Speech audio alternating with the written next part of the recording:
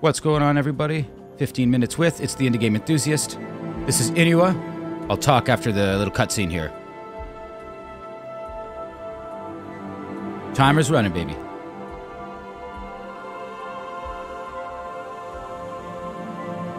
Oh, that's really cool. So 15 minutes with. We spend 15 minutes with the game and see in 15 minutes can we determine if A, we like it, B, we don't like it, C, it's a good fit for you, D, it's a good fit for the channel. You let me know in the comments and judge it by the likes, the dislikes. Instead I talk after the cutscene, but I mean, there's no words, so sorry, polar bear friend or whatever. All right. Nature has all the time to tell stories endlessly as long as anyone is willing to listen. This life was explained to me through the story of Nanurluk, the great bear. No paws nor teeth measured to its own. Its patience and weight were even greater than anyone's. This is kind of a point-and-click game. Links to the dev, publisher, store page, all that stuff will be in the description. It was part of the Next Fest, so I'm playing the demo right now. It is coming out soon. All right. Okay, let's go. Oh, cool. Taïna, I think her name is. David, it's me. I didn't wake you, did I? David McKay. No, I'm up. Just fixing myself a coffee. So where are you now? I just reached the Parks Canada research ship. Oh, yes, sweet. Personally, I love it. I am Canadian, so it's kind of cool. I've seen, like, a couple recently. Long Dark, stuff like that. Really awesome. You don't see enough of that. Freezing my ass off waiting for Dr. Gervais to come show me around the boat. Ricky Gervais? It's minus 15 here, more like minus 20 with the wind chill, and I didn't send you there to report the weather, Taïna. Did you get a chance to read over the documents I sent? Yes, sir. Got it all in my backpack in case I need a quick refresher. But as of 4 a.m. this morning, I'm a fully fledged expert on the Franklin expedition. Ready to turn it all into a great story, so long as I don't pass out in the middle of the interview. Damn it, Taïna, I thought I told you to get a good night's rest. That was the plan until my connecting flight was delayed for 8 hours. But at least it gave me plenty of time to get my mind off that weird dream. Can you please just focus for a couple days? I don't want to regret giving you this opportunity. Uh-oh, sounds like someone needs to finish his coffee. I can feel that. Well, can't stand around all day chit-chatting, David. Some of us have work to do. Grizzly old bastard. He's right, though. This is a great opportunity. Might as well get to work. All right, so I guess we're doing some reporting. Hello. I have an appointment with Mr. Gervais. Alan? Great start. He can't hear me over all the fuss. All right, so explore the surroundings to find tokens. All right, what's this? Okay, cool. Oh, let's talk. What's in the backpack? Ooh, an article. Interact with the character to enter their mind. Let's enter this dude's mind. Sammy Isaluk. I'm terrible with these. Please, somebody let me know in the comments. And while you're there, I mean, let me know if you like the video. Maybe give it a thumbs up. All right. So, this journalist has her head up her ass. She's barely spoken to me. It's like I'm invisible. Yikes. Her loss. Who does she think suggested looking here in the first place? If I hadn't spotted that mast in the ice last winter, they'd still be combing the seafloor 100 kilometers north of here, back where they found the Erebus. But yeah, sure. Talk to the Qualinat scientist? Qualinat? Sorry, guys. What could you possibly learn from some Inuit kid? Sorry, man. Look, don't judge me. Alan Gervais. Wait, weren't we expecting a visit from that journalist today? Taïna, Talia, something like that? I can't say I'm too keen on the idea, but the communication department seems to think it's a good PR for Parks Canada. Ah, cool. Speak of the devil. Ah, so you're the journalist. How long are you planning on loitering outside? Well, you want to freeze to death or come aboard? Funny guy, I should try and make a good impression. You must be Alan Gervais. I'm Taïna Hippolyte? I don't know. God, sorry. Taïna, I can't wait to catch up, but my hands are full right now. Why don't you take a look around, try not to touch anything, and we'll get acquainted later, yes?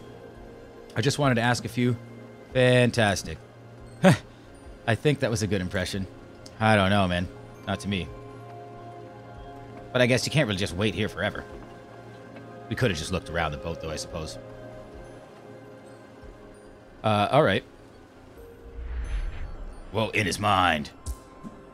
Good publicity for Parks Canada, they said. That's if she manages to write anything at all. We'll be lucky if she doesn't throw up from seasickness. Then again, if she does, at least we'll have a good laugh. Jeez, nice people. What about myself? Ooh, my mind. What do I think? Maybe I should take one last look at my notes. Might help to get my facts straight for my story. Okay. April 22nd, 7:30 appointment with Alan. Parks Canada research ship, blah, blah, blah. From Cambridge, from Montreal to Cambridge Bay. Whatever. Franklin expedition left England in 1845. 2 ships, Erebus and Terror. State of the art. 134 sailors aboard. 1850, last time that anyone saw them. 40 corpses discovered, 90 still missing. Maybe lead poisoning. First tombs found on Beachy Island. Ships found in Cambridge Bay. Oh, okay. What really happened to the Franklin expedition? What happened to the rest of the crew? Interesting. A mystery. What really happened to the Franklin expedition? What happened to the rest of the crew? That's what I'm here to find out.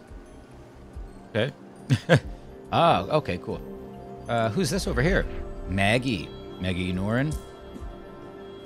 Here comes the that journalist. Okay, Maggie, not to try not to say anything stupid.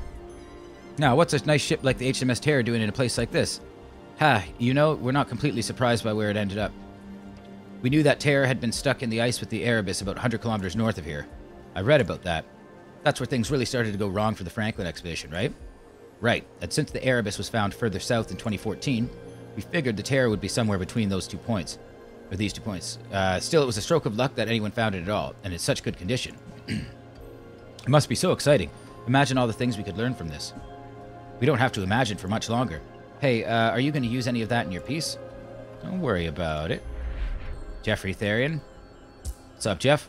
Oh, man, the journalist is coming over. If I play my cards right, maybe I can get a mention in that piece of hers, or this piece of hers. Hi, I'm Taïna from The Discoverer. Mind if I ask a few questions? I understand you've made... Is it Tanya? I don't know. Let's go with Tanya. Tanya sounds weird. I'm going to go with Tanya, and please somebody correct me. Mind if I ask a few questions? I understand you've made some interesting discoveries. Interesting would be an understatement. This stuff is groundbreaking. Where do I even begin? I think what our readers really want to know is whether we're any closer to finding out what happened to the Terror and her crew. We've still got a lot of work to do to figure that out. Work, Jeffrey. You remember the concept? Sorry, no time to chat, but have a look at what we already pulled out today. Might be interesting. Okay, cool, cool. Let's go back around this way then. Where's the stuff they pulled out today? Oh, there. Okay. So, oh, tin cans. That's cool. Anything else I can interact with? Discoveries. Ooh. Oh, no. Okay, so I can talk to everybody again now. Okay, we'll go back to Jeff. Got him in trouble. Talked about the tin cans. I'm a little hungry, but not that hungry. Okay. The divers have been given the signal. Their search basket must be full. Maggie hasn't noticed yet. This could be my chance to look good in front of Alan. Maggie, what are you waiting for? Activate the winch. Oh, jeez.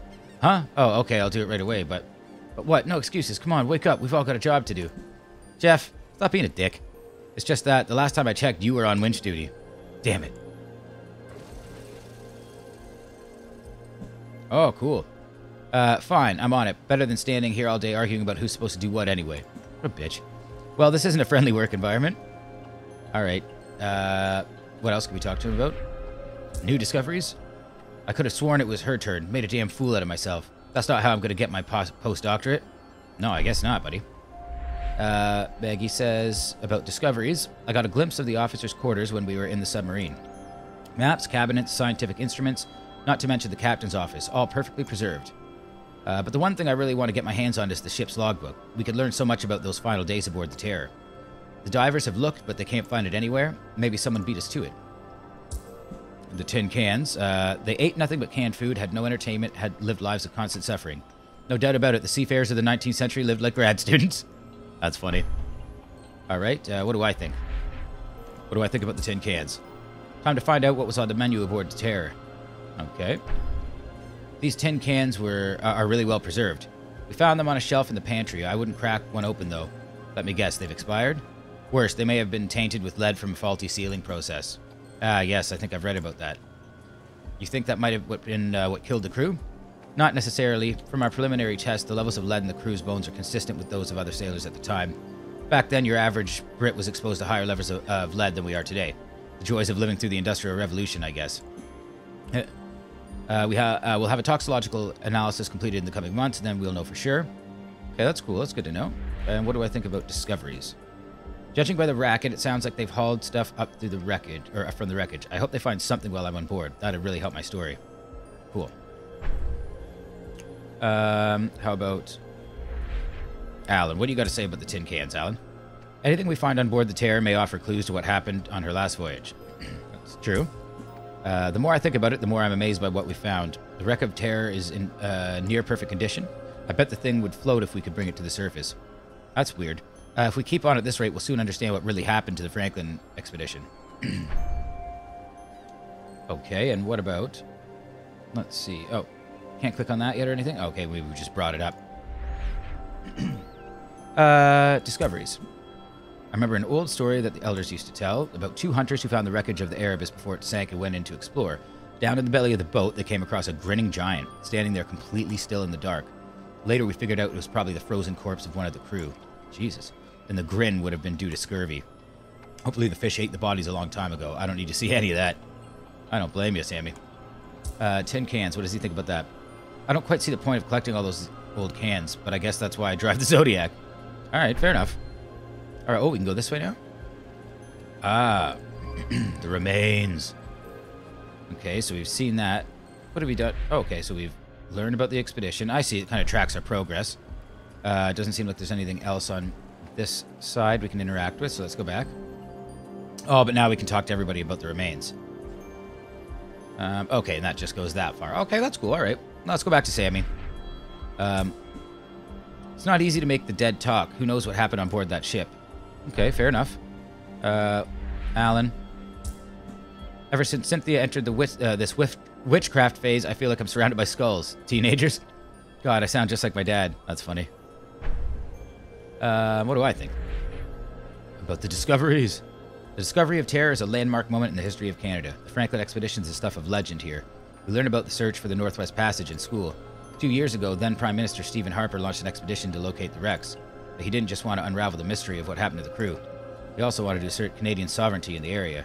I want to find the truth behind the myth. Jesus. Look at Stephen Harper. I didn't really like the guy either, but Jesus Christ. Wow, skulls. I got here just in time. He wasn't the worst. He wasn't the best. But neither are any of our prime ministers lately. Are those the crew? It's been a long time since anyone found human remains from the Franklin expedition.